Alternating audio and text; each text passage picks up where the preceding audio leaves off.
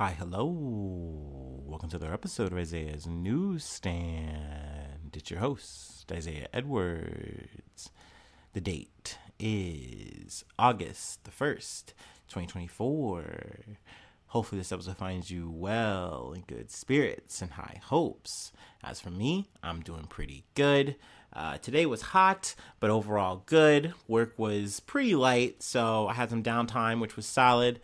Let's see here. It's top of the month, so let me go ahead and do the newsy shout out.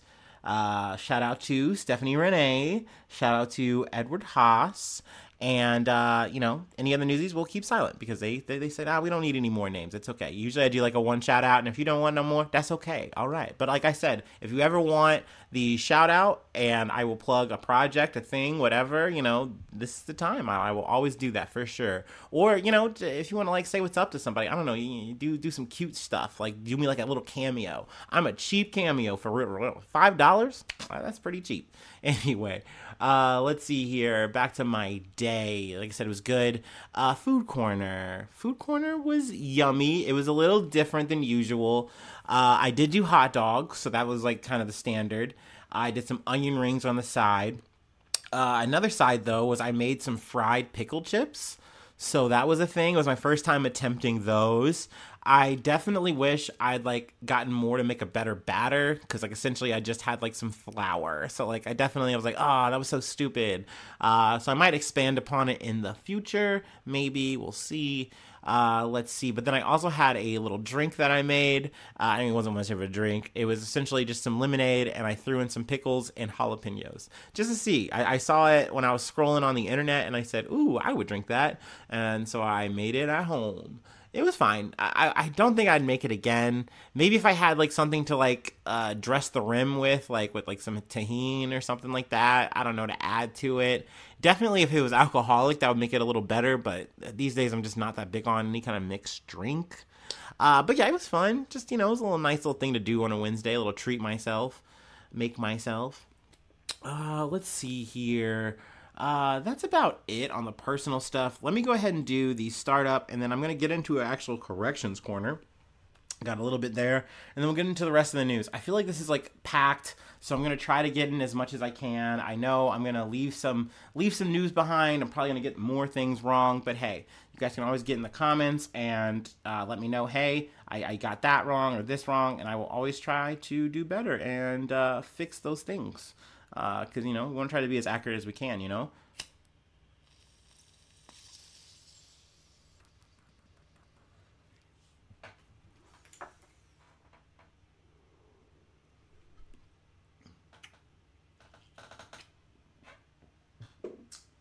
I could definitely understand, some people maybe think, oh, he's doing all this and then getting into this, super serious shit.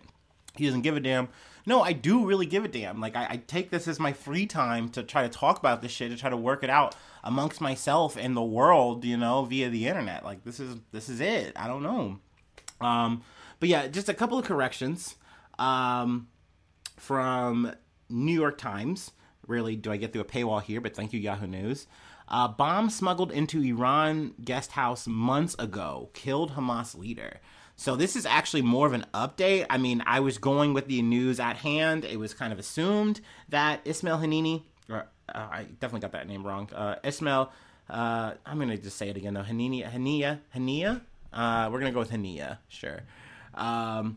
Who was a top leader of Hamas, was assassinated Wednesday by an explosive device covertly smuggled into the Iran guest house where he was staying, according to 7 Middle Eastern officials, including 2 Iranians. The bomb had been hidden approximately 2 months ago in the guest house, according to 5 of the Middle Eastern officials. The guest house is run and protected by Iran's Revolutionary Guard and is part of a large compound known as Nasat in an upscale neighborhood of northern Tehran. So, I mean, obviously there's so much more details there, but I just wanted to highlight that and say, hey, it wasn't a missile strike. That was just the theory. And then people were figuring out, how did you thread the needle through a pretty expansive, missile system and hit someone like that. Like that's not really adding up, and people were trying to do the math there, and they realized, oh, it's not mathing because it couldn't have happened that way. And now we know that it was a bomb. So there we go. And then this is an update of a story I did, I don't know, maybe about a week or so or less, about food influencer, what was it, Pan Zhaoting, who died of doing a live stream mukbang. Maybe it never happened. I don't know. I got it from the Times of India, also via last podcast, and they're telling me, oh, that might have been a rumor. It might not be real. So I now have to tell you that it might be a rumor. It might not be real. So, these things happen, but I mean, hey, maybe that's my first cryptid story I've covered or whatever, part of a rumor mill. Maybe that's a new corner. I don't fucking know. But I just wanted to do that for my conscience sake, Anywho, now let's get on to what I was initially going to cover. The main news, where we're here. I already feel like I want to take a break, but let's sally forth. From the Associated Press, Al Jazeera boxer Imane Khelif wins first Olympic fight when opponent Angela Carini quits. Imane Khelif and Angela Carini exchanged a few brisk punches in their 46 seconds of competition in the Paris ring. They were enough to persuade Carini that her Olympic debut was finished. The Italy boxer abruptly walked away from her Algerian opponent and went to her corner Thursday, abandoning her bout. An extremely rare occurrence in Olympic boxing. I mean, yeah, because you're in any Olympic event, this is your whole fucking life. Like, this is all you trained for. You're putting it on the line. And essentially, Carini goes in, because I watched the clip. This was very clippable. And, I mean, she goes in all offense, no defense, gets hit, and is like, oh, I'm done. It's like and I hate to say this because this is someone who is a professional boxer, but it's like when you see a guy who's never been punched in the face, and they're getting hit for the first time, they're getting their shit rocked, and they're like, oh, I'm done. Now, I think, obviously, there's a lot of controversy that has been brewing out of this that we're going to be getting into, trying to peel through. But I guess I'll read a quote here. I felt a severe pain in my nose, and with the maturity of a boxer, I said enough. Because, hold on, sorry, it jumped on me. I said enough because I didn't want to. I didn't want to. I couldn't finish the match, Carini said. And I mean, I kind of get it. I mean, this is like very post, and I do feel like she didn't fully lean into the controversy that we're going to be getting into, but it is one of those things where it's like, I guess, but I mean, you're putting it on the line, and then you're saying like, oh, but I just had to just know when to fold them, but like, I definitely like, I didn't cop out or nothing. It's like, it really feels like you just really weren't really ready for this, and maybe you just kind of said, okay, ow, ow, ow, ow, ow, uncle, but let's continue. Khelif was disqualified from the 2023 World Championships after failing an unspecified gender eligibility test, and her presence at the Paris Olympics has become a divisive issue. Carini, who had a spot of blood on her trunks, said she wasn't making a political statement and was not refusing to fight Khelif. Carini further said she is not qualified to decide whether Khelif should be allowed to compete, which is like already like once again where I'm like, they're tiptoeing here. This is where she's going, okay, like I'm not saying that I shouldn't have had to fight her, but like, whatever, I'm not being political, and like more or less just trying to move on here. And it's like, I see what you're doing. Maybe you just try to finish the fight. I feel like that would have been the most sportsman thing to do. Plus, also, there's a thing I wanted to add because I know I'm probably going to skim through it. The way the fight goes down, this quick little bout, okay, Khelif's hands gets raised, and she goes to shake Carini's hand, and Carini doesn't shake her hand. She's just crying. She's just like, and just like falls to her knees, and it's like Fortnite emoting. And it's like, okay, that's real cool and all, but you once again could have fought for it, because you didn't do that. You got punched in the face, and you gave up, and now we're just gonna fucking talk about gender fucking politics now. Like, and I'm sorry, but I've been here before as a podcaster. We've done this where you literally talk about a person who is just like, I'm just going to say it, a big fucking loser. And it's like, man, if only I didn't have to fight a boy, then I would have won. I would have done so much better. And it's like, dude, and in this situation, that's not even what we're talking about. But I know I have to keep reading ahead. Khelif is an accomplished amateur who won a silver medal at the International Boxing Association, or the IBA, 2022 World Championships. The IBA, which has been banned from the Olympics since 2019 after years of disputes with the IOC, disqualified her from last year's championships shortly before her gold medal match because of what it claimed were elevated levels of testosterone. Okay. That is something that you can have as a man or a woman. It doesn't make you anything other than what you are. Like, which we now have to add that Khelif is a woman. On her passport, she's female. That is what she identifies as. That is what she is. Period. There's been nothing to really denote that outside of these testosterone levels that we're talking about. Outside of like the IBA saying like, we have like a test that we're not going to tell you the details of, but we're just going to say that she didn't like meet them. So that's why we took it away.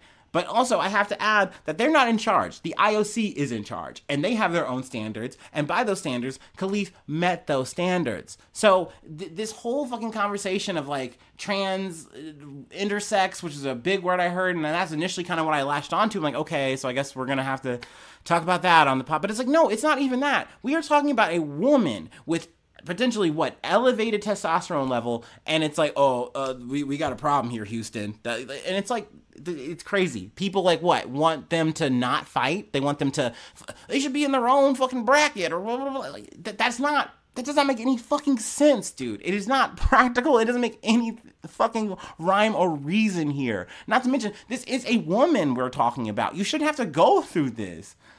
It's insane to me, but here we are. I shouldn't be surprised that this is what people want to make hay about. But I was kind of like hoping that like, hey, this has already been like a thing. I'm not going to have to talk about it. The Olympics has been fun. I got to watch some like cool shooting stuff. It was cool to see like the USA kind of make their fucking moves. I've already talked about that, but there've been more gymnastics. Hell yeah.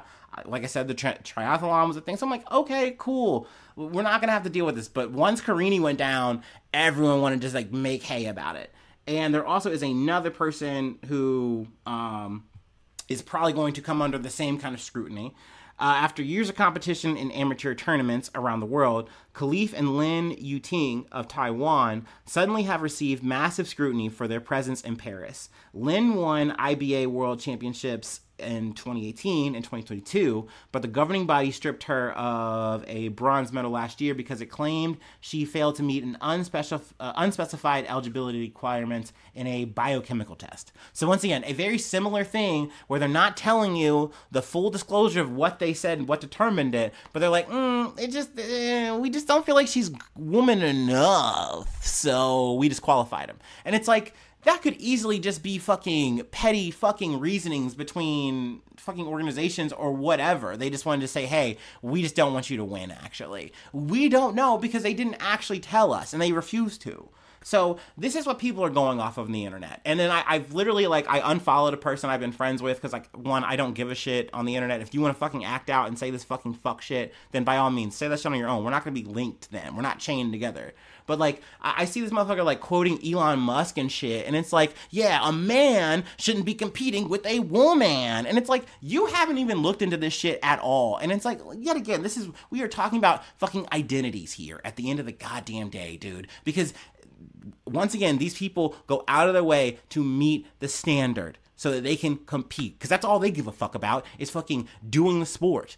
At the end of the day, all these people who are bitching from their goddamn armchairs don't give a damn about boxing. They couldn't throw a goddamn punch. Shit, myself included. But at the end of the day, I just want to let them do it. I just want to see people go off and go in. Just be passionate about this thing. Because sports are, at the end of the day, for entertainment. It's crazy that people want to keep talking about this, integrity shit and all that. Which I guess I kind of eat crow. Was it Katie Ledecky? She's also been doing good. I mean, hell yeah. I love seeing people do great at sports. And I mean, she was literally gapping the competition. The camera could even keep up with her. She was swimming so fast. And hey, I'm glad she's peeing clean. That's awesome. But I just don't care about that whole integrity ass bullshit because people don't care about integrity. I watch people, once again, I say this all the goddamn time. We watch Sammy Sosa. We watch Mark McGuire just fucking doing shit on fucking steroids. No one gives a shit. And once again, this is so far far fucking fetched from the conversation, because at the end of the day, we're talking about two people who are competing legally. They're not doing anything wrong. They are fine to compete, and people are just mad about it because they're losing or they might lose.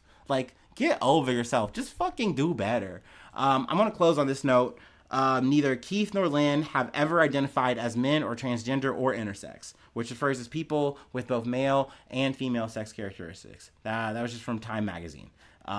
Anyway, let me move on. I know I've stayed a lot on this topic. That's why I said I know, hey, we're going to go long here. And, sometimes you just got to do it. From ABC News. Russia frees Evan Gershkovich and Paul Whelan in historic multi-country prisoner swap. Man, they did it. I mean, it's a big swap. I think in total 24 prisoners all around. So, I mean, a lot of bodies moving all around the world. This is some realpolitik shit. I don't know. Also, I always say the word realpolitik knowing I'm probably not using it right. And I don't fucking care. Until someone comes in the comments and tells me exactly how to use it in a sentence correctly, I'm going to use it just laissez-faire, however I want. I don't give a fuck. Anyway, Russia. The United States and several other countries on Thursday were engaged in an extraordinary 24-prisoner exchange, the largest of its kind since the Cold War, and one in which President Joe Biden was directly involved, the White House said Thursday. I love that. I love that the press is like kind of now back on Biden's side, and they're like telling you how alert and how on it he was. Like, he was getting like near real-time updates. He was like real hands-on. Like, dude, okay, cool, man. I'm so glad. I'm so glad he was up and alert and he didn't sundown or like, fucking call anyone Donald Trump or something. The swap allows the two wrongfully detained American citizens held by Moscow, Wall Street Journal reporter Evan Gershkovich. I'm never going to say his name right. Gershkovich, whatever. And former U.S. Marine Paul Whelan to return home. Biden and Vice President Kamala Harris were set to greet the freed Americans late Thursday night at Joint Base Andrews outside Washington. Shortly before noon Thursday, Gershkovich and Whelan had been freed and were on their way back to the U.S. Secretary of State Anthony Blinken said. Or back to the U.S. Secretary of State Anthony Blinken said. So, I mean, this definitely lines up. I told you that Gershkovich, his trial got, like, sped up really quickly. And then also another person who we're going to be getting to, her trial was also sped up. So it's like, okay, this definitely seems like something's coming on. I wonder who's going to get moved, who's going to get swapped out. So, yeah, let's go ahead and read further. Some of these men and women have been held unjustly for years. All have endured unimaginable suffering and uncertainty. Today, their agony is over. Biden said in a statement. This deal would not have been possible without our allies, Germany, Poland, Slovenia, Norway, and Turkey. They all stepped up and they stood with us. They stood with us. I don't know why he reiterated us. They stood with us and they made bold and brave decisions. Released prisoners being held in their countries who were justifiably being held and provided logistical support to the Americans home, to get the Americans home. So for anyone who questions whether allies matters, they do. They matter, he said. Like, what is this? Are you back in the play? Is this why we're funding a genocide with Israel? Because, like, hey, maybe we have to do a prisoner swap one day. And that's why the blood in our hands, it's just going to make sense, okay? All right? That's why we let Erdogan do whatever the fuck he wants, all right? So that we can fucking make moves like it's Ocean 11. And you can't keep up with that.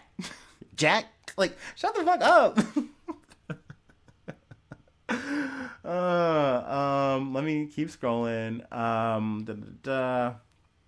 Yeah, here we go. The exchange also frees Alsu Kermasheva, a Russian-American journalist, and Vladimir Karamurza, a legal permanent resident of the U.S. The president is gathering the families of Paul Whelan, Evan Gershkovich, Alsu Kermasheva, and Vladimir Karamurza at the White House to share with them the news that an exchange is underway to secure the release of their loved ones from Russia. Sullivan told reporters on Thursday. It was Jake Sullivan.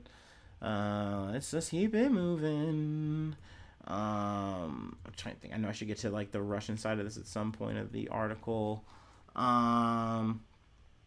Another hurdle, he said, was Russia's unwillingness to agree to a swap that did not include Vladimir Krazikov, a Russian operative and hitman who was serving a life sentence in Germany for gunning down an opponent of the Kremlin on the streets of Berlin.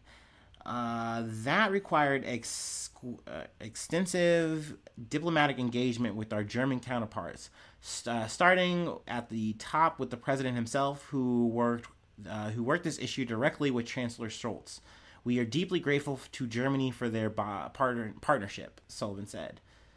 I also believe that there were, I think, a dozen political prisoners in Germany who were also exchanged, along with 2 other Russian prisoners, who we're going to try to get to. Whelan, who holds U.S., British, Irish, and Canadian citizenship, was arrested in December 2018 while traveling on an American passport in Russia, and also was accused of espionage. Now, I'm happy that Whelan got out. I was very surprised because every time he seemed to be like the odd man out in every exchange that we've kind of covered on the podcast. And yes, I've made some jokes and I've apologized, but at the end of the day, hey, levity aside, I'm glad this man has gotten home, and, hell yeah to that. Let's keep it moving. Kurmasheva, a dual citizen of the U.S. and Russia, was arrested by Russian authorities in 2023 for failing to register as a foreign agent.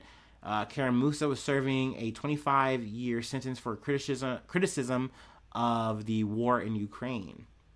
Also, as part of the exchange, Russia has also agreed to release a dozen German nationals who are being held as political prisoners. A whole lot of, bodies moving around here. Let me get to the more of the Russian side here before I move along. The 3 Russian prisoners handed over from the U.S. are Roman Seleznev, Vladislav Kalushinin, and Vadim Konoshak. I'm not killing it. The son of a Russian lawmaker, Seleznev was found guilty by a U.S. federal court in Washington State running a cybercrime scheme targeting thousands of U.S. businesses, resulting in $169 million in losses. He was sentenced to 27 years in prison in 2017. That same year, Seleznev pleaded guilty to participating in a racketeering scheme in Nevada and conspiracy to commit bank fraud in Georgia, receiving a 14-year jail term for each to run concurrently with the Washington sentence. Kalishin, a Russian businessman linked to the Kremlin, was sentenced to 9 years in prison in September 2023 after he was convicted of playing a key role in a stock market cheating scheme that relied on insider information obtained by hacking U.S. computer system. Konoshenko was accused of smuggling American-made military equipment into Russia and laundering money from Moscow. He was awaiting trial and facing a maximum sentence of 30 years behind bars. Whew. So that is a lot of motherfuckers moving around for all kinds of reasons. Honestly, I'm happy that all the people we've covered, or not all the people, but at least a good chunk of those people are now getting home. That's awesome news. It is sad though. We've covered this shit from Brittany Griner. There's another guy, and they mentioned him in the article, and his name's escaping me. But, we've covered all kinds of motherfucking bodies, and it's sad that there are just more. Because, this has become more or less of a collateral resource for Russia to use. Not that Russia's the only one. We also have prisoners that we are also willing to swap. Or find ways, once again, with our allies to make a swap happen. So, yeah, a lot of moving and shaking this week, that's for sure. I expected this to happen, but not this week. So I was like, oh shit. And also, I didn't expect it to be that many people. If you had put a gun in my head and said, Isaiah, read the tea leaves, predict, I would have said Evan Gershkovich for sure, maybe Paul Whelan, probably not. That's what I would have said. And I wouldn't have known the scope of it. I would have said maybe for that one guy, the one hitman. But yeah, we got a lot more of that. So yeah, let's continue. It feels like I think we're only halfway. This is a long one, y'all. Keep up. I'm sorry. I know. Let's see here from the CNN. The CNN. I wish they called it that. No, I don't. That'd be weird. U.S. reaches plea deal with alleged 9/11 mastermind Khalid Sheikh Mohammed. The U.S. has reached a plea deal with alleged 9/11 mastermind Khalid Sheikh Mohammed and 2 other defendants accused of plotting the 2001 terror attacks, according to the Defense Department. The pretrial agreement, reached after 27 months of negotiations, takes the death penalty off the table for Mohammed, Walid bin Atash, and Mustafa al-Hawasawi. Prosecutors said in a letter obtained by CNN sent to the families of 9/11 victims and survivors shortly before the Department of Defense announced the news in a press release Wednesday evening. After beginning negotiations in March of 2022, the 3 men agreed to plead guilty to all charges, including the murder of 2,976 people listed in the charging sheet, the families were told. Mohammed and his co-defendants will enter guilty pleas at a plea hearing that could come as early as next week. We recognize that the status of the case in general and this news in particular will understandably and appropriately elicit intense emotion. And we also realize that the decision to enter into a pretrial agreement will be met with mixed reactions amongst the thousands of family members who lost loved ones, prosecutors wrote in a letter. The decision to enter into a pretrial agreement after 12 years of pretrial litigation was not reached lightly. However, it is our collective, reasoned, and good faith judgment that this resolution is the best path to finality and justice in this case. It is something that they are more or less calling the least bad deal, that they have been shopping to the families and are more or less saying, yeah, this is what we're going to go with. This is what we're sticking with. Let's see here. We'll go ahead and keep kind of scrolling ahead. In 2008, Mohammed was charged with a list of crimes, including conspiracy, murder in violation of the law of war, attacking civilians, attacking civilian objects, intentionally causing serious bodily injury, destruction of property in violation of the law of war, and terrorism and material support of terrorism. The U.S. said it would seek the death penalty for Mohammed. Now, kind of cutting it shorter here, I feel like more or less what really wound up putting this on the table was the torture that happens at Guantanamo Bay. I kind of found that it was like a really kind of dark irony that I'm talking and making a comparison to Guantanamo Bay in Israel, and we're flashing back to it now, here, in America with all this fucking shit, coming to Guantanamo Bay back in the day. Sorry, my brain is melting. But, yeah, as the U.S. tried to determine how to handle the issue of torture used against Mohammed and others at secret CIA prisons in the 2000s, the issue posed a legal problem for prosecutors about whether evidence obtained through torture was admissible in court. Yeah, that's a whole fucking thing there. Also, there's the connections because, none of these guys are connected to any of the places that we took our whole fucking war campaign on terror. And, we didn't go to Pakistan. We didn't go to Saudi Arabia. And that's another thing where the families are kind of really upset and, I would say sussed, maybe as some of the kids might say, because it's hey, anytime we're getting close to any of these kind of answers and we want to say, hey, maybe you should talk to, these people in Saudi Arabia or something like that. Oh, now you're saying after fucking 12 years, let's just wrap this up, actually. Now that we've gotten this far along and we're asking these kind of questions, maybe we shouldn't maybe we should just put a bow on it, actually, maybe. And it's oh yeah, we did torture those people. Fuck, that was wrong. I know we're trying to prosecute you guys for all these warlike crimes and war crimes or whatever. And maybe we did some fucked up shit too, but let's just call it even. You guys rot in jail or something. How about that? And that's essentially what we're calling it at. So, in some ways you could say that's crazy. I don't know. I'm definitely cutting it short here. This would definitely be something maybe I'd love to kind of maybe come back to and expand more thoughts on. It's a whole thing. We're not even talking about any of the conspiratorial aspects of that, but I don't want to fling the shit into overdrive, and we've already gone long. So I have one more thing I wanted to cover, and I'll go ahead and let you go. But I just definitely wanted to get that there, put a toehold there. I usually don't talk about, once again, things that happened before the podcast, but it's fucking 9/11, man. Like, you kind of got to. So, but yeah, let's take it across the pond, but let me go ahead and take my last break, and then we'll go ahead and close it out. Whew. I feel like I've been a mile a minute.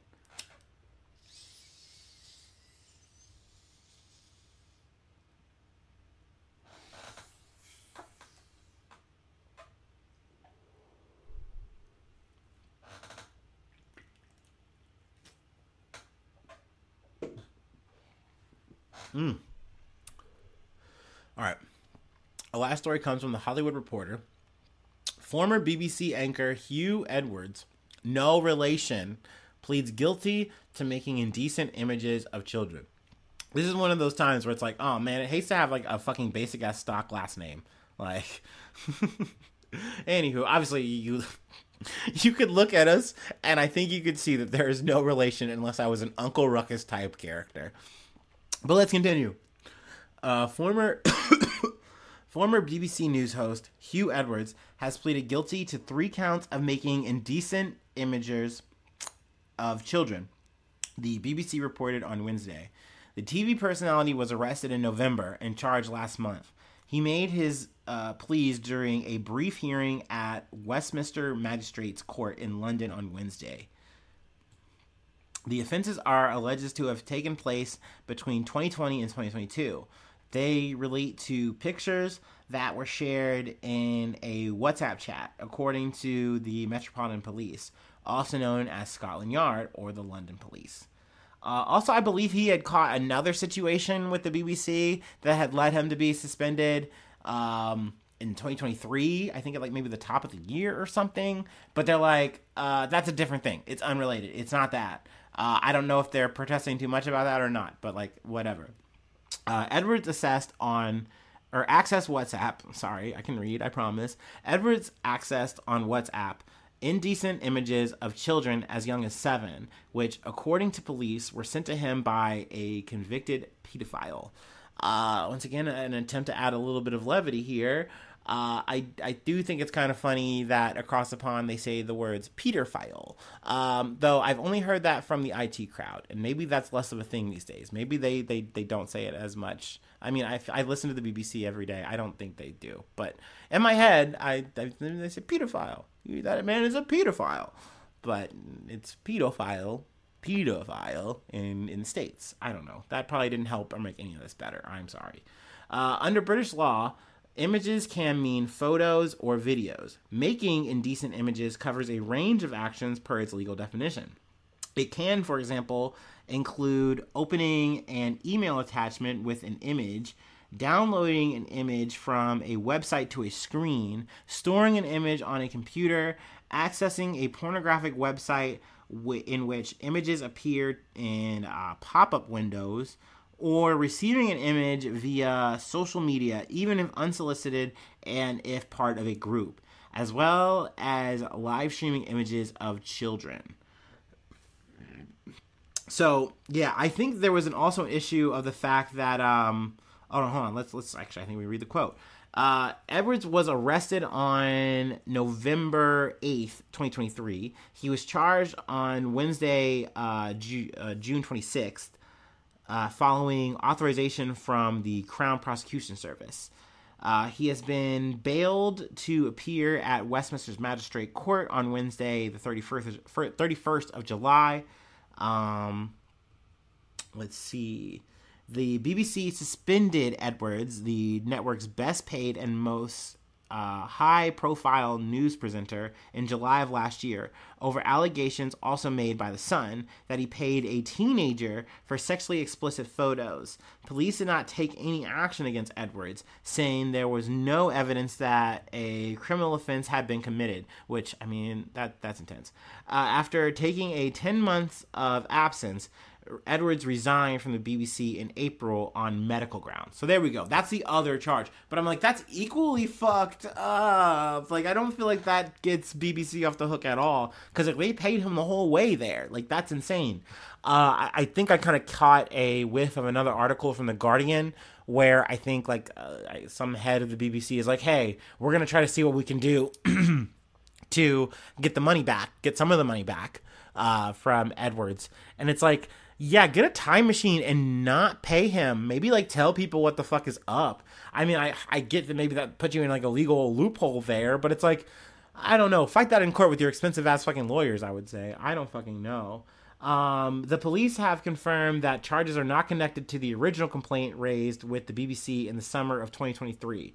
Nevertheless, in the interest of transparency, we think it's important to set out some points about the events of last year, the statement continued. In November 2023, whilst Mr. Edwards was suspended, the BBC, as his employer at the time, was made aware in confidence that he had been arrested on suspicion of serious offenses and released on bail whilst the police continued their investigation. At the time, no charges had been brought against Mr. Edwards, and the BBC had also been made aware of significant risk to his health. Who gives a fuck about his health? He's a fucking pedophile, dude. So what the fuck? And now they're like, well, now that we know that like the police are moving along, we're gonna like we're doing it now. It's like, nah, dude, what the fuck? Like, oh, you can say you're shocked and we're appalled and all that shit, but it's late. You knew, and it's a little late to like hand in mouth now.